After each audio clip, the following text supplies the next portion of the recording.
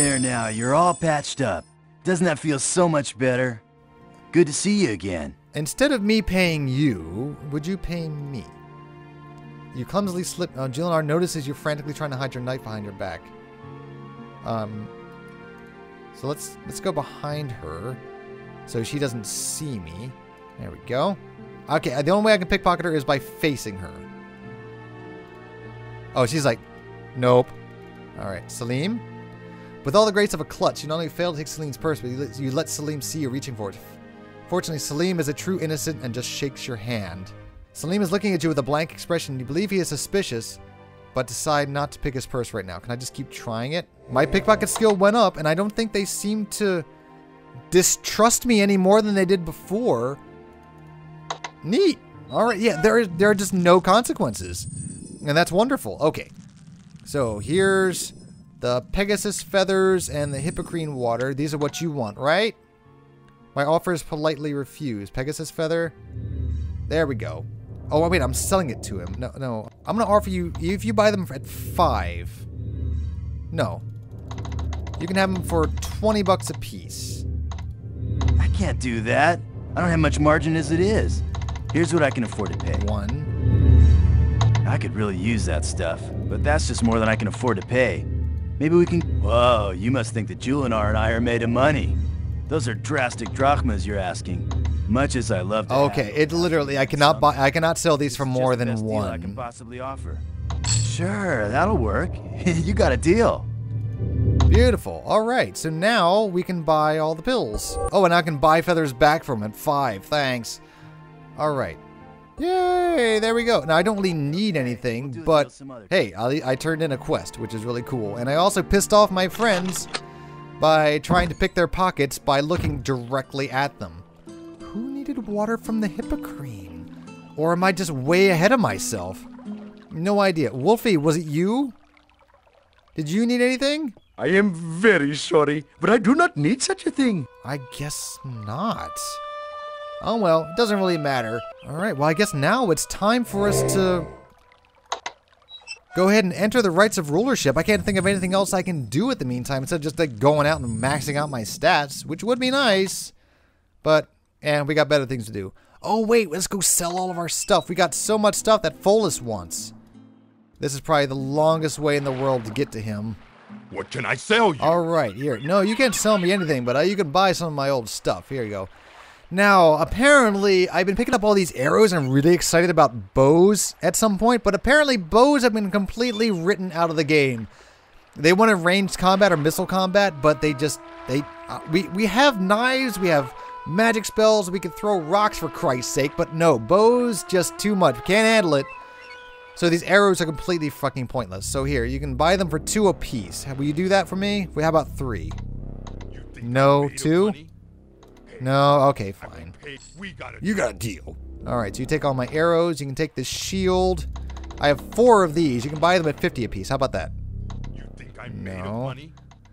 It's weird kind of bargaining in the opposite direction. How about 46? There you go. Good. Ka-ching. How much money am I up to? I have 842, which is almost enough for the rights of rulership. Alright, you can buy some of those. There you go. Yeah, I got this sword here you can have. You think I'm made of money? We got a deal. And oh no, those are my daggers. You can't have those. Good. Alright, let's just go check in on everybody before we settle in and go make ourselves the last few bucks that we need to enter the rights of rulership. How about you? Do you want the Hippocrene water? That's it. You've got it. Oh. I'd know its smell anywhere.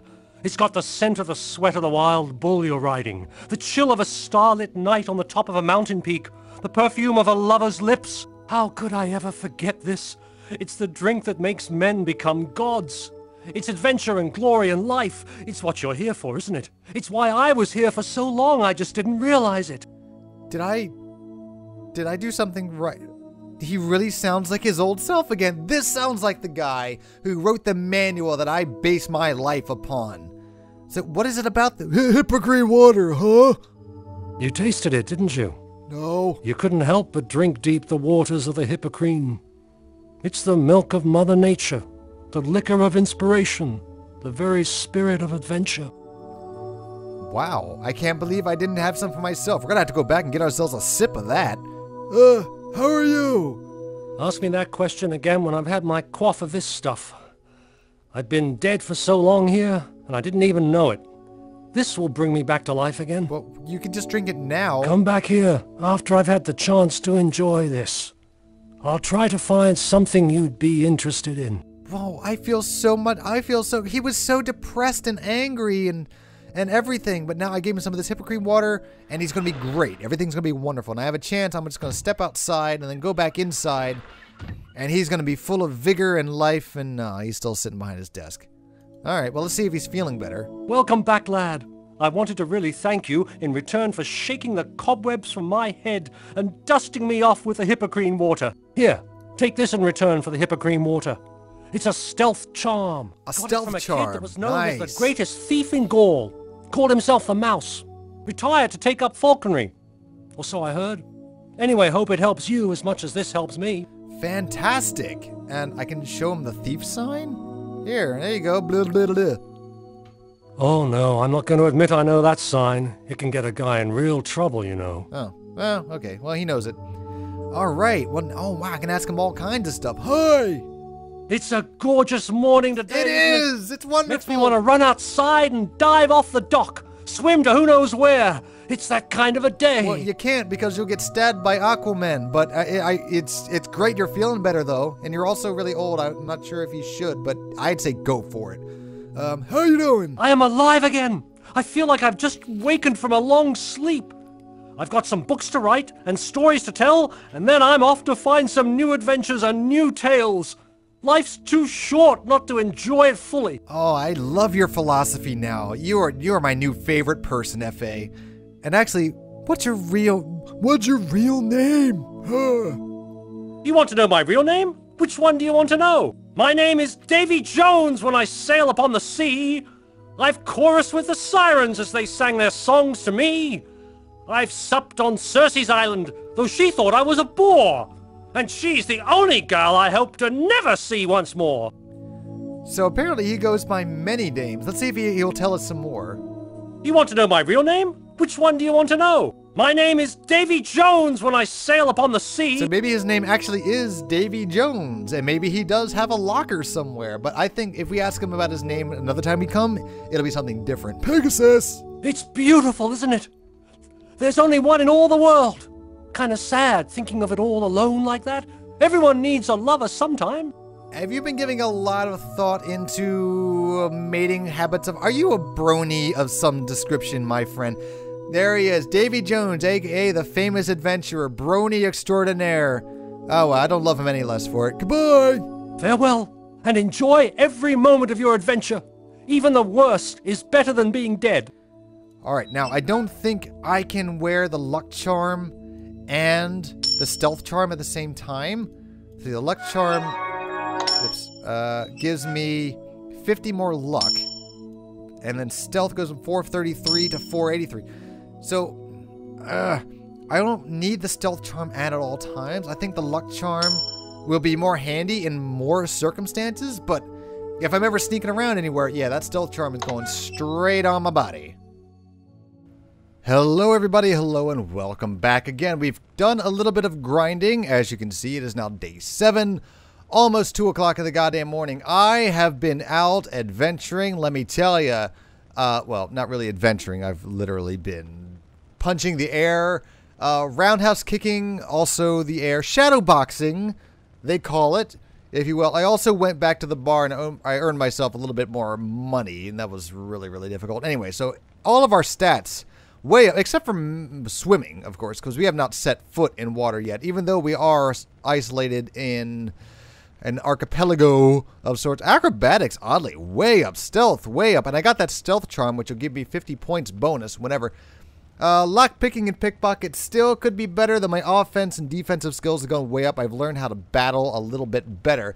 Anyway, it is still 1 o'clock in the morning, so let's get some rest. I'm not in great shape, and I will see you in the morning, baby. Oh, and I also found out you can make the bed and gain honor points. How adorable is that? Good night, sneaky feet.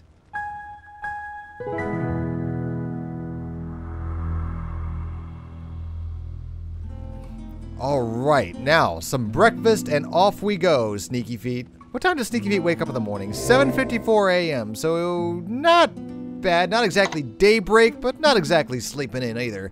Let's see what's on the menu for today. And then, honestly, I think it's about time we got this story a-rolling. As much as I love going out and venturing and doing my own thing, it's time for a little bit of structure in Sneaky Feet's life. Hi, Anne. What's cooking, good looking? Hopefully you. I am starving. Oh, God. What kind of horrors am I going to put in my mouth today? Don't read too much into that. Today's special is something I think you'll really love. Well, maybe not love exactly. More like, well, you'll find it interesting. It's garlic smashed potatoes and pistachio cream. Tessie was making baked potatoes and ice cream for dessert, but Tony, who was juggling the garlic, slipped on the banana that my gal Sal dropped. Tony's garlic landed on the potatoes, and Tony landed on Tessie. Tessie landed on the potatoes, and they were really smashed. So that was okay. Then Rover found that Tessie had set the ice cream on the stove, and it had all melted. Fortunately, no one likes smashed potatoes without gravy, so things worked out just fine. Thanks, and much appreciated. I gotta go by. Don't expect a tip either. At least I got a free story with my meal. That music just makes everything better. That little opening sting just calms you right down, no matter what's going on. Okay. So once we get the story rolling by visiting, well, first we got to buy our way into the rights of rulership. And then the game, I think, starts moving on at a pretty fair clip. And it's almost like a timer, because I think on certain days after you do so, then events start to unfold, and you really got to stay vigilant, kind of the way it was in Quest for Glory 2. I'm going to visit the Adventurers Guild just to see who's there today, and we haven't met a lot of people, I think. Oh, I could have come here to train. What was I doing? I was just shadowboxing my room for days. It's Tor. Oh, Elsa's here. Hello, Elsa. We haven't met. I don't think that armor's really doing you any favors, gal. Let me guess who this game was designed for. Hi, Elsa. Hero Man! Elsa here! Elsa, Hero Man here! It is good to see you again. I assume you are here to be my rival in the rights of rulership. We seem to have the bad habit of working against one another each time we meet. Well, the first time it really wasn't your fault because you were, what, not mind-controlled, but literally transmogrified. Hello! I look forward to competing against you for the rulership of Silmaria. You will be a formidable opponent, and I shall have to strive fully. Finally, someone who gives me a little bit of respect around here. Thank you, Elsa. I appreciate it. Who are you? I am impatient for the rites of rulership to begin. I do not like to be idle. As soon as you enter the rites, we shall see which of us will rule Silmaria. I shall enjoy your competition. I don't want to make fun of her accent because it might be legit. I don't know. They did learn a lot of lessons about voice acting from the previous games, so maybe it's legit. Germanic sounds a little bit more Scandinavian than German, but what do I know? Ask about habits? Is that a way to open up after seeing Elsa for the first time in God knows how many years? Like, I noticed you've been chewing your fingernails. It's a bad habit. As you recall, I was the brigand leader you were seeking to destroy in Spielberg. Fortunately, you removed the curse upon me before we came to sword blows. I am an excellent swordsman, you know. I love the clumsy way they have to remind you what happened in the other stories. Like, oh, and if you don't remember the first time you met, I tried to kill you. My brother is now the Baron of Spielberg after my father retired. I like it. Barnard and I do not agree on many things. He does not approve of my behavior. Thus, I sought any chance to get away from my homeland in Barnard. Barnard. So that actually sounds more French than anything else. The first Quest for Glory was kind of a multinational cavalcade of funds. So Elsa von Spielberg is definitely Germanic, but Barnard... Is that how it's pronounced? I don't know. I'm wasting time. Brigands! Here and the things you have done here so far. Oh, God! No, she's looking at me! Don't blink.